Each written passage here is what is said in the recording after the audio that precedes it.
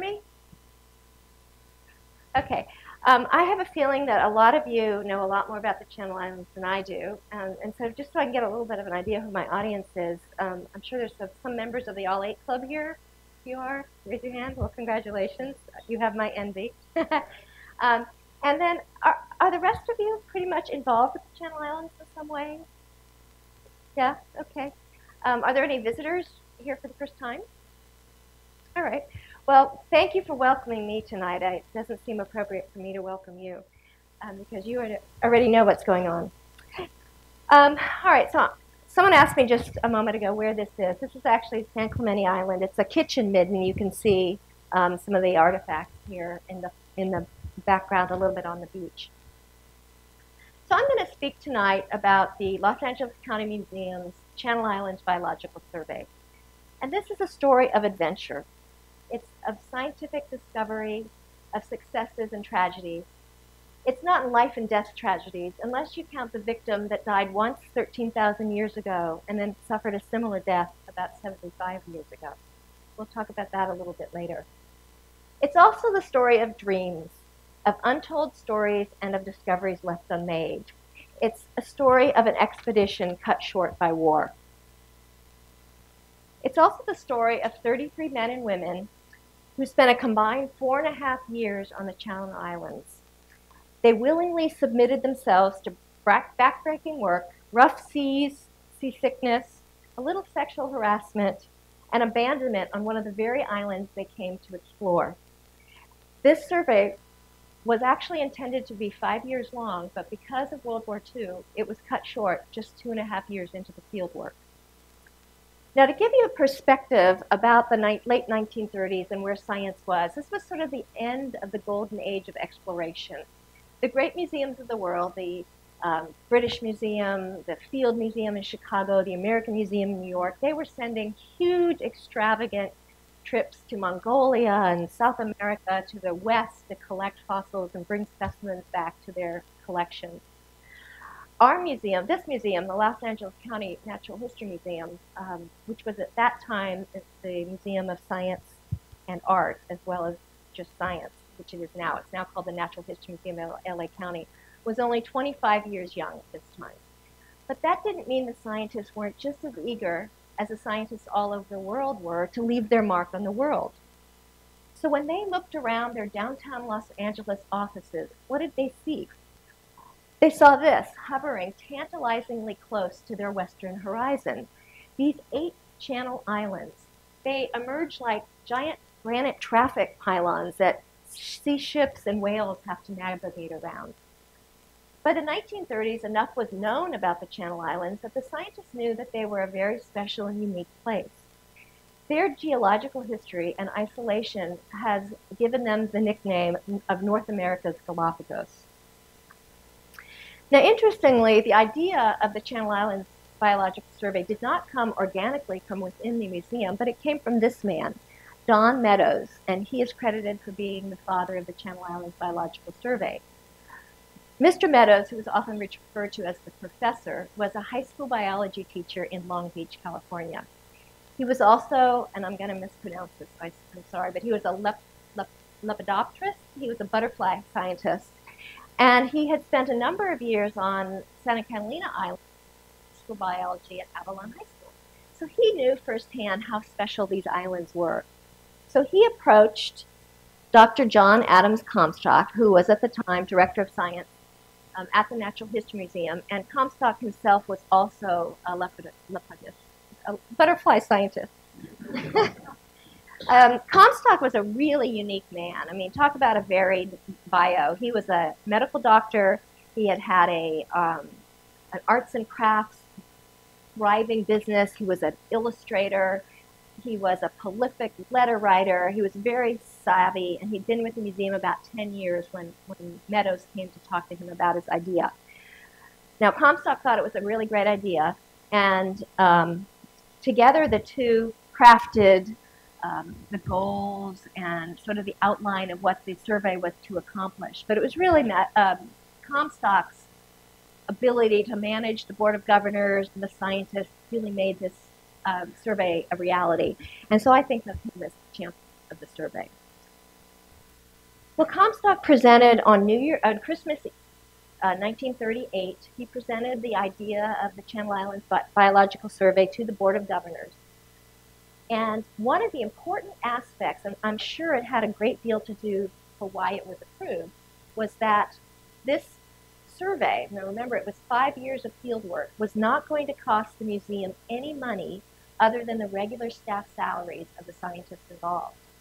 That meant the scientists had to figure out how to get over to the islands, what their transportation was. They had to hire their own cook. They had to buy their own food.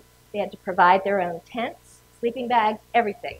The only thing the museum really provided was some collecting supplies. So imagine they provided some of the traps for the animals, some of the disposable collecting gear, plant blotters, alcohol, and things like that.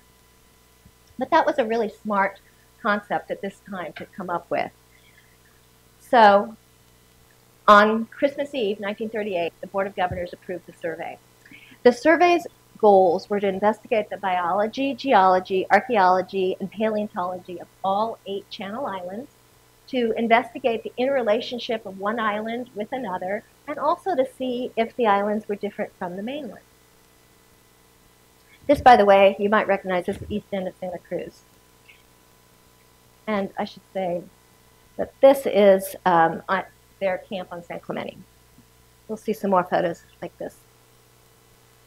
Okay, so while this was, oh dear, okay. So this was the first expedition of this size and breadth to try to canvass all 8 of the Channel Islands. It surely was not the first. In 1918 and 1919, the California Academy of Science, which you might know is in San Francisco, launched a survey, but it was primarily focused on entomology, so it's the study of insects. And it was not the last. The most recent and the last survey to include all 8 Channel Islands was a partnership between the Smithsonian and the Department of Defense, which was mounted in the early 1960s. But that particular expedition was much broader, included the entire Pacific and a lot of the islands out to the South Pacific, and it was also more focused on pelagic seabirds. But again, this was the most multidisciplinary and focused survey that was ever mounted.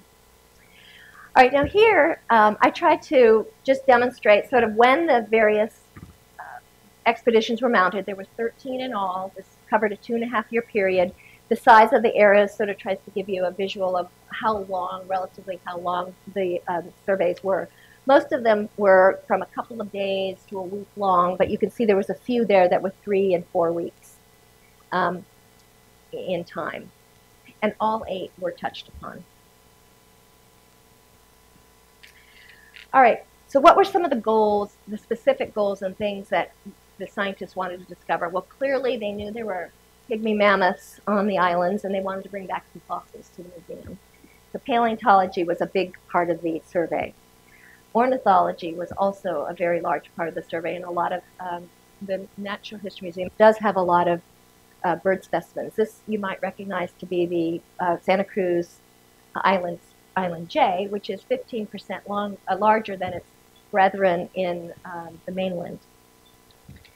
Here's an island fox. Mammalogy was a very important part of the survey also.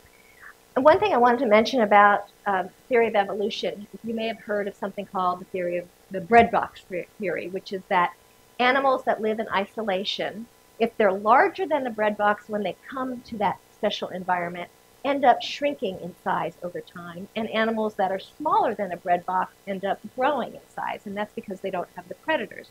So an animal like the mammoth that swam over from the mainland was 12 feet, that shrunk down over the millenniums to be, 6 or 7 feet at its shoulders. Similarly, a fox, which is larger here on the mainland, became little tiny creatures like this on the islands, whereas the scrub jay grew a bit bigger. All right, this is Jack von Blocher. He's my favorite character. He's sort of this darkly swarthy, handsome fellow. He was 30 years old when the survey started, and he was really interested primarily in bats. There's a great book where he is featured prominently called The Bat Bomb, and it has to do with his work with the Army in World War II when he tried to help save the world by building a bomb made out of bats. And they got really far. They actually burned down a base in Utah in their trial runs. But he was sort of a character. He always aspired to be this great scientist. He wanted to get his PhD and be like a Grinnell from Berkeley. But here he is mugging in front of the camera with a little live fox, and you can see that he had collected a lot of foxes too. Now, I don't know how familiar you all are with collecting techniques, and just today we look at a bunch of dead foxes and it just sort of makes us all cringe. But back in that day, remember, science was based on collections and specimens, and so that was what scientists did at that time. He was also the person who spent the most time on the Channel Islands. He spent 191 days in that 2.5-year span working and camping on the island. The press had quite a good time with him. They characterized him in the newspaper, and they took photos of his cute little foxes that he brought back. And he had foxes at his house. His son told me they had some foxes. He kept foxes in the museum. I'm sure he was probably quite a character. All right, anthropology was also archaeology, excuse me, was also a very important part of the survey. And one of the reasons that it was so important was because the Board of Governors felt that there was a lot of public interest and it would garner a lot of positive press. This happens to be something that was collected shortly after, well, maybe even during World War II, but it's a piece of chert. And the scientists at Santa Barbara, when they saw this, it was collected by someone who was on the survey. They said they'd never seen anything like this before and speculated that perhaps it's a sea otter. The person who was sort of in charge of the archaeology was Art Woodward. And Art has been credited with bringing a new kind of rigor and scientific method to the field of archaeology, especially as compared to the Victorian age. So he kept really good field notes. He laid out grids when he was surveying or when he was excavating trenches and middens and things like that. And he kept really good depth notes. So he really sort of, I think, started a sea change shift in the way archaeology was performed. Now, Art Woodward had a couple of very specific goals. Two actually were very clear in his mind. One was he wanted to find the whalebone hut of Juana Maria. Most of you here in this room probably know that Juana Maria was the lone woman of San Nicolas Island whose fictionalized story was told by Scott Odell, Odell's book, Island of the Blue Dolphins. At any rate, her people were taken off the island in 1935, and she was left behind. And the reason why she was left behind is not known for sure, but it's speculated that perhaps she had a child on the island or she just didn't want to go, she didn't want to leave her home. But she was there. She lived there successfully on her own for 18 years until George Nidever, who was a sea otter and a sea otter hunter and a sea captain, decided to rescue her. So he sort of followed her footsteps on the island and figured out what she was doing and brought her back to Santa Barbara, where she died 6 weeks later. And this right here is a plaque at the mission commemorating her life. This picture is attributed to being Juana Maria, but we're not sure if it actually is her or not. So this was one of his great goals, is to find this whalebone hut, which is depicted here, on San Nicolas Island. Another goal he had was he wanted to find the legendary grave of Juan Rodriguez Cabrillo. Now, Cabrillo was the first white man to set foot on the islands in 1542, I think it was. Well, at least that's when he claimed the island for Spain, for his queen. It is said that he had a skirmish with the islands, with the natives on San Miguel Island, and died on San Miguel and was buried there. So Woodward wanted to come back and see if he could find this gravesite several hundred years later. All right, so here are our intrepid explorers. They were curious and vicious and ready to explore the 8 Channel Islands. But first, they had to figure out how to get there. So Dr. Comstock started asking lots of questions and contacting people. The first person he contacted was Captain Alan Hancock of the oil millionaire fame. And Hancock had this beautiful research vessel that he just had built with top-of-the-line research technologies, and he donated to USC, which was right across the street from the Natural History Museum. And he was conducting a lot of scientific research in Mexican and further south in the Pacific waters. But he said, sure, I'll transport you guys free of charge as long as I'm around. The times that he wasn't around and available, the Comstock reached out first to the Coast Guard and asked for them to provide transportation. They said, no, we can't because it's against law to bring civilians on board. And so then he contacted the California Fish and Game, who immediately put 2 fish and game cutters at their disposal. So this is the yellowfin and the bluefin. The bluefin and the yellowtail. And this was a great relationship because these boats hauled them back and forth from Long Beach and San Pedro, took them from the islands. It really worked really well for them. At times, however, they were actually on the cattle boat. This is the Santa Cruz with the Valero in the background, but the Santa Cruz schooner, which was privately owned, also provided transportation occasionally. So it was a mishmash and a patchwork that got them about. Okay, so now they're ready to set up camp. I love this picture because to me it looks a little bit like an early Cirque du Soleil tent encampment. They are here on San Clemente Island near Pyramid Cove. This was their first island that they decided to visit. And the reason they came to San Clemente Island was because they were concerned. The Navy had just bought this island a few years earlier, I think in 35. It was 39 now, someone's nodding. And they wanted to find out what the Navy was doing. Were they ruining this island? So the scientists actually visited this island more than any other during the whole period of time. They made 5 trips to this island. I just want to point out these are actually plant blotters, so they're drying plant specimens here, and they're going to bring them back with them to the museum. Also, I think this is very telling of the somewhat harsh environment that these folks were living in for the period of time. You know, they had to bring all their supplies, their water, they're collecting their supplies, their food. So even a week's expedition was quite an undertaking. I think actually it was 34 that the island was bought by the Navy. All right, so this is a little bit of orientation. They left out of Long Beach or San Pedro, came down here to San Clemente to the very south side. This is where Pyramid Cove is, so here's the close-up. They camped here, and this was their base camp. They called it Camp Chinny Chinich, and I'm not sure I said that right, so if somebody can pronounce it better for me, I'd appreciate you letting me know. But that was the island god, and so Art Woodward named the camp after the island god. The Marines were stationed over here near Horse Beach Cove. There's Horse Beach Cove, and their camp was a little bit over here. One story I read talked about how they were bringing all their dunnage off the tuna and the yellowfin, and at the very end, the last load spilled into the ocean and had their sugar. So the Marines came to the rescue and gave them sugar and then helped them haul their gear up the beach. They were quite helpful. Of course, they probably didn't have much else to do. This is George Kanikoff, who actually spent quite a bit of time on the islands, too. He was a museum staffer. He studied invertebrates. And this is at Horse Beach Cove. You can just see how eroded it all is. And here's von Blocher doing what he did. He collected foxes. He also did a lot with cat eradication. So he took a lot of cats off the island. Now, you might recall that I told you that von Blocher's real love was bats.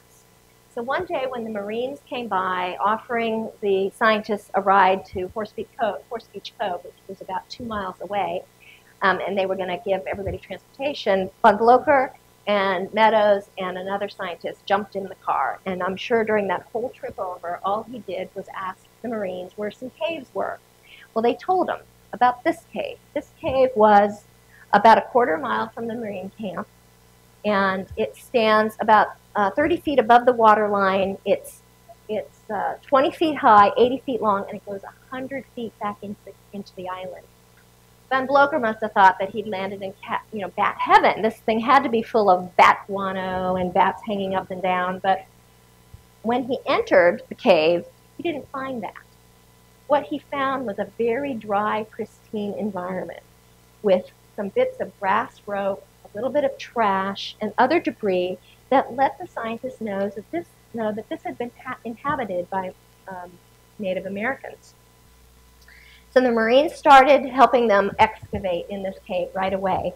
And while they were doing this, Don Meadows went back to camp to let Woodward know what was going on. And while he was gone having lunch, the Marines started really helping in earnest. And the first thing they found, the first major thing they found, was a large dog skeleton buried with otter fur around it. So it was a ceremonial burial. And Woodward ended up naming this cave and this site in honor of this canine, Big Dog Cave. You all probably are familiar with this boat. This is right here in the harbor. I thought that was pretty fun. So they continued digging that day, and they actually, that first day, they found a human skeleton. And so you can imagine how excited the scientists must have been. It was their first major expedition. It was expedition number 2. It was a week long. This was day 4. And here they were finding some really important remains. And what to me was so significant is it had to have been really a turning point for them realizing that, yes, they were right. This was a really important thing to do, and there was a lot to be found out here. They continued to excavate this for the rest of the trip, and they ended up finding 3 human burials. One of them had 11 feet of a labella shell necklaces around her or his neck. They found 2 burials of chickens, both ceremonially buried, one in blue and gray cloth and the other in otter fur. And they found more mission woven cloth. These items allowed Woodward to date the cave, or at least the items within the cave, to the late 18th century or the early 19th century. Oops, let's see. So here they are leaving. I think this gives you a good idea of how much stuff they had. When they left, after just 1 week, they'd canvassed only 10% of the island, but they brought back 7,000 specimens, including crustaceans, spiders, insects, reptiles, including 60 live reptiles, probably lizards, 59 mammals, a lot of plants, 500 archaeological specimens, and of course they found also 30 Indian sites in addition to Big Dog Cave. So it was a pretty successful trip. All right, we're going to jump forward to Expedition 4. I should probably speed this up a little bit. But Expedition number 4 was the most rigorous for the time. It was going to be a month long, and they were going to visit 4 islands. This is Santa Cruz Island, Prisoner's Harbor. Many of you are probably familiar with this island. It's the largest of the Channel Islands. Here they are at Santa Rosa Island Base Camp. I think many of the owners of the islands lent the scientists little buildings that they had, buildings or ranch houses that they could use for a kitchen or collect a lab or something like that. Here they are at San Miguel. Now, San Miguel Island, as you, here they are at San Miguel, and this is base camp at San Nicolas. Now, remember, San Nicolas is where Woodward wanted to find Juana Maria's whalebone hut. So he quickly made friends with this fellow. This is Reggie Lambert and Reggie's 2 children. And this is actually Jack Blocher doing what Blocher does. He had a couple little foxes with him. And this photo I wanted to show you quickly is, this woman is Ona Van Blocher. So she's Jack's wife, and she started coming in the late 1930s. This is actually a photo taken in 1940, but I just love this picture. They're actually having a clam bake on the beach here. Okay, but what did they do? What did Woodward do to find the whalebone hut? Well, first, Don Meadows brought with him George Nidever's account of finding Juana Maria. They read it and they studied it. They found the topographical landmarks that were mentioned in it, and they sort of familiarized themselves with it, and then they set off to find it. About 35 or 40 years later, in the late 1970s, Woodward was interviewed by a gentleman named Ron Morgan, who published the transcript of his interview in a scientific journal. And I'm going to read you a little bit from that journal so you can get a flavor of what happened. But he says, and this is Reggie Lambert, actually a spring, this is a freshwater spring on San Nicolas Island. He says, on July 25th, 1939, in the company of Reggie Lambert, I set out on horseback to ride to the west end of San Nicolas. We covered practically the same route as Nidever and his companions 86 years earlier. We ate lunch at the Old Garden Spring, which is this area. where the spring issues forth from a shelving rock just at the edge of the tide line. This is Honeymoon Beach. Abalone by the thousand cluster on the rocky reefs along this section of shoreline. The sand dunes covered with middens are acres in extent. No wonder this well-watered island was a favorite haunt in spite of the drawbacks of fog and wind. Juana Maria actually kept her first catches of food in this area here. Here's another shot. She dried her meat and would stuff it into little rock crevices, and she would stake out meat on driftwood here in this area so that she'd have something to eat. He goes on. Riding out on the west end, we saw the remnants of a whalebone hut, ribs on the ground. As we rode up the hill, I remarked to Lambert, if Night Ever was right, then we should find the remains of Juana Maria's house on that high point. Continuing, we came to a higher point from which the visibility is good. On the apex of the hill were the many ribs, scapula, etc. of a whale, definitely a hut site. This site tallies perfectly with Night Ever's account. This was the wreckage of the whalebone and brush shelter once occupied by the lost woman of San Nicolas. So Woodward here has another great success. I think this is just a beautiful picture with the horses. Now, in case you've forgotten who the esteemed scientist Art Woodward is and what he looks like, he is the gentleman on the right here. There were some fun pictures that I found in the archives. They're not something I can publish, though. All right, so next was San Miguel Island. This is Prince Island in the background. I believe it's called Cooler's Harbor. Is that the right way? Kyler's Harbor? Okay, thank you. And here is the famous sled that Herb Lester made up so that he could transport things on the beaches. I imagine most of you know the story of the Lester family. Herb Lester was a shell-shocked World War I veteran, and he came, asked his friend Robert Brooks, who was leasing the island from the Navy as a sheep ranch, if he could come and take care of the island, and Brooks said yes. So he came out, brought his sort of old maid debutante bride from New York with him, and they raised a family on the island here. And I had so much fun reading the accounts of the Lester family. They were sort of glorified in the press as the Swiss family Lesters, and you know, just the ingenuity of this family daring to live such a rugged existence. And here's Rancho Rambouillet. You can see Herb Lester is this fellow with his shirt with the ambulance on it.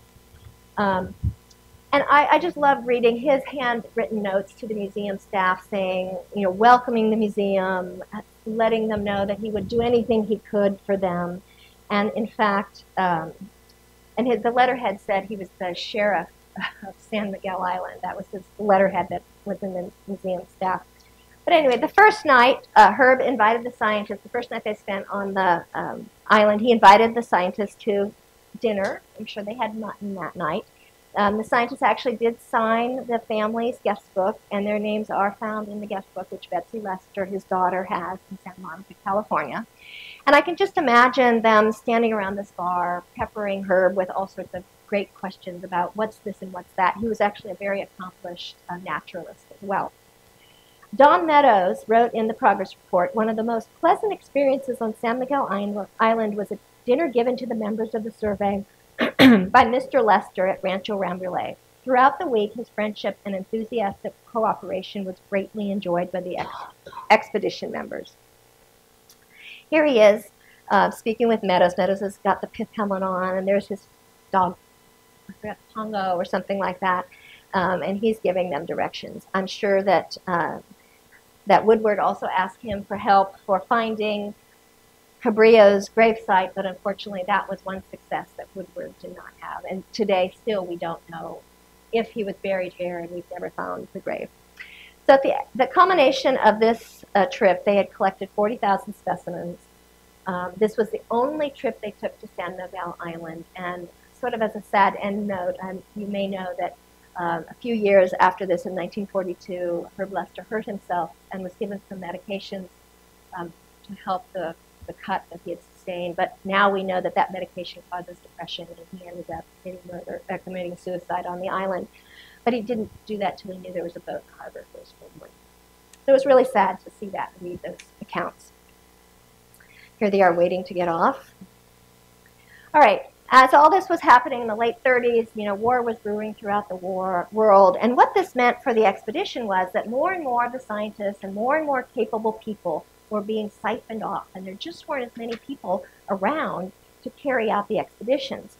So there was about a 9-month lull in 1941 when there were no expeditions at all, until finally the Board of Governors said, let's get on with it. And they launched Expedition Number 13, which was to Santa Rosa Island.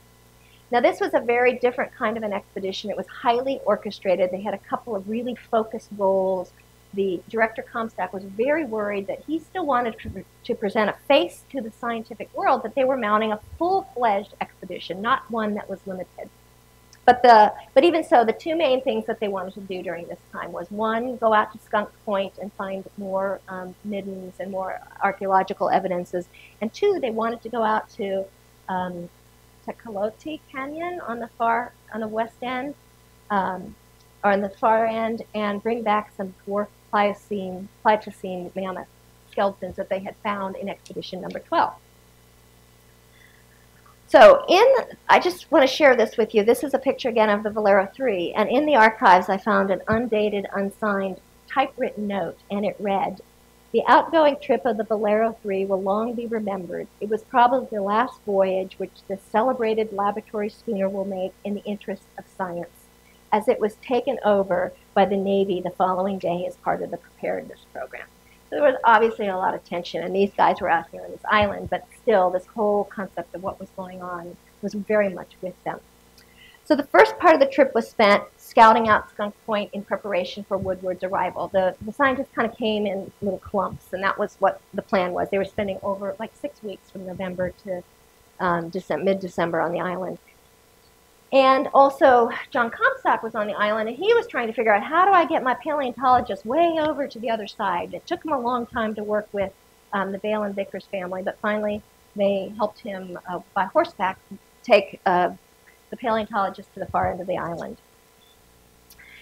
But because of the time it took them to get there, they only had a couple days. Now, what they found was they did re-find the pygmy mammoth bones that they'd been looking for, which was great. But then they had to come back to leave because they were due back on the mainland, or this group of them was due back on the mainland. Yet they implored Comstock to please figure out how to get some more paleontologists out there, because they really wanted to bring back these specimens.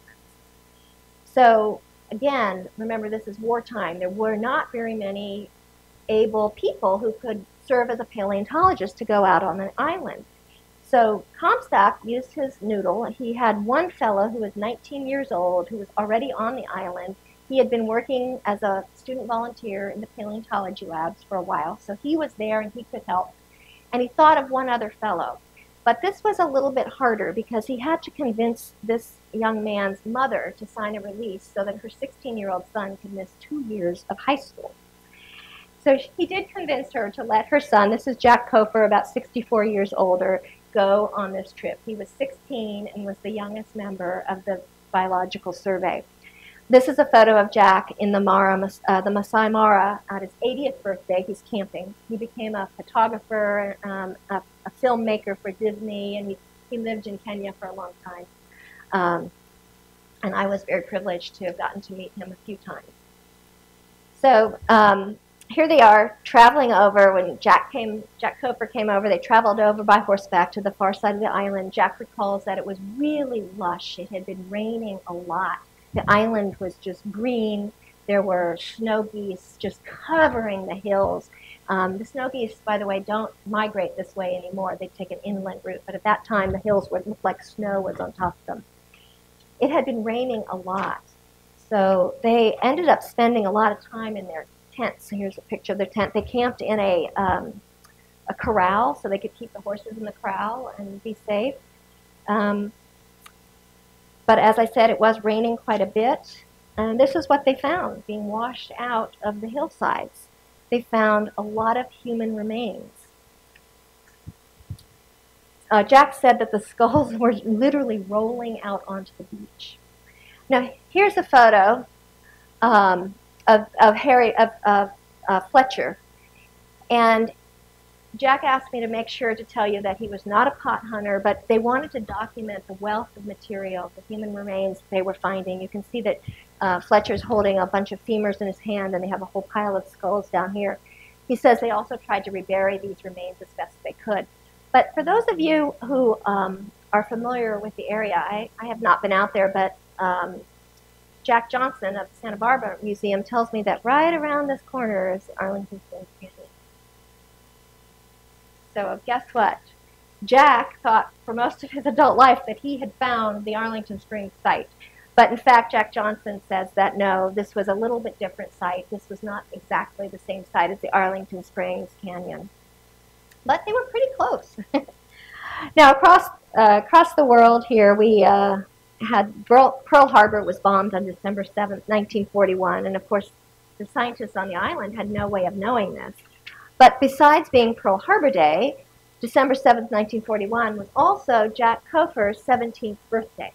So he remembers waking up that day to a beautiful sunny day, and they were going to excavate this hillside because they had found beautiful jawbones of a mammoth. And they wanted to cast these jawbones and bring them back to the Natural History Museum.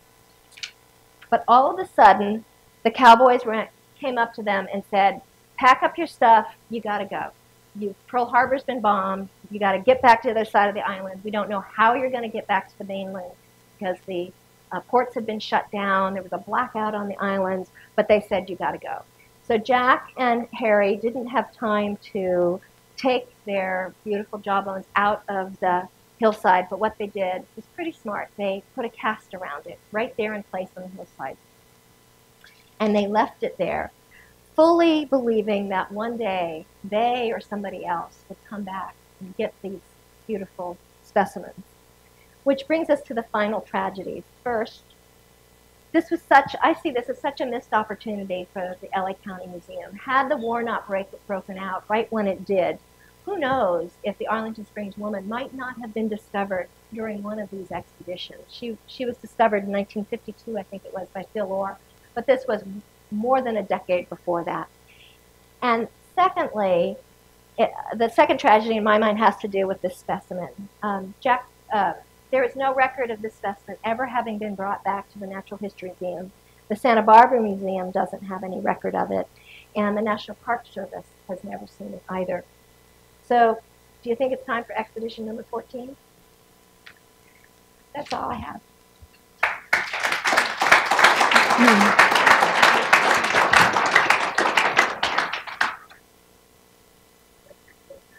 Okay, there you go.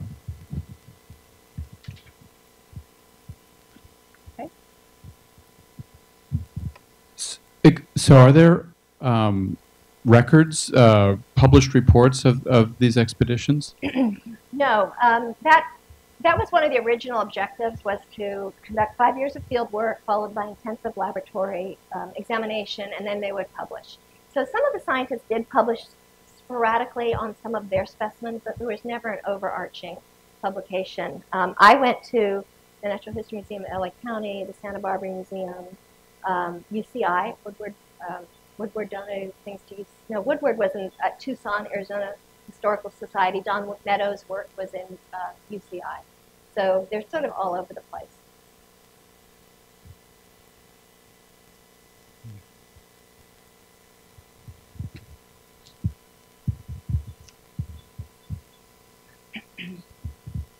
Two questions. First, how did you get involved with this whole study and idea, which is wonderful? And are you planning on combining and putting together something that will be available for other people to read? Oh, thank you. I hope to, in my spare time. I'm working on that, yeah. And I got involved because I had ties to the Natural History Museum, and I went to them with a different story, a different idea, and they said, oh, no, you should do this. It's much more important. So I did, and it really was fun.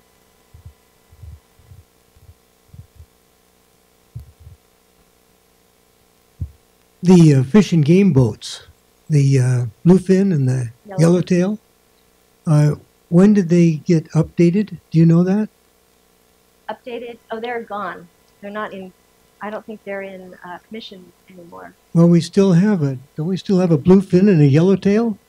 They might be renditions. I think the bluefin had I might have somewhere I have records on that, but it sunk a number of times and it was raised. But it finally sunk, I think, in Mexico somewhere.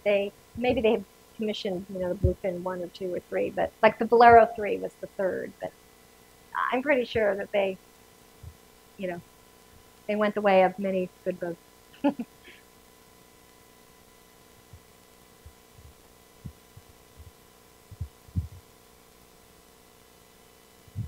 So you mentioned Grinnell, and he's famous for having done surveys on transects across parts of California. And right now there's an effort to revisit some of those sites and replicate the surveys. And I'm wondering if any of the work that was done by this group, if the site locations are documented well enough that a revisit could be done to, like on the biological side particularly, to look and see what kind of changes might have occurred.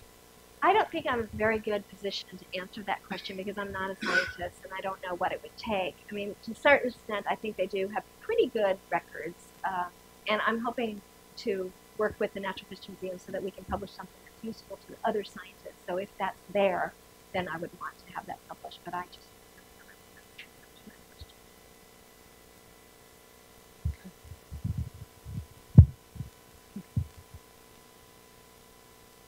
So how complete are the archives in the Natural History Museum in terms of the records that are still available for researchers or for you to complete an article on this and get it published?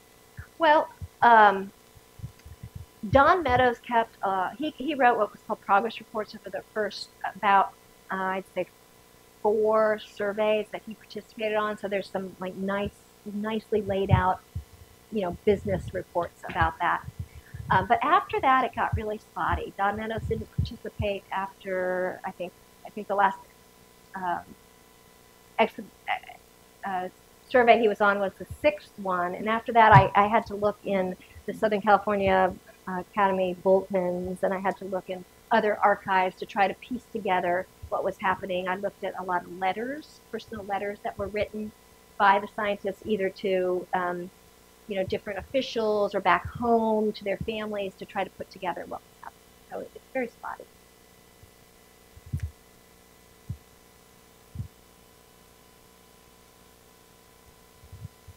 One more question. The church piece from San Miguel Island, where is that now? And or is John Johnson?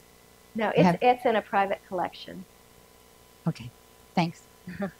Although I'm sure John Johnson would really like it. He was very interested in it. Well, thank you.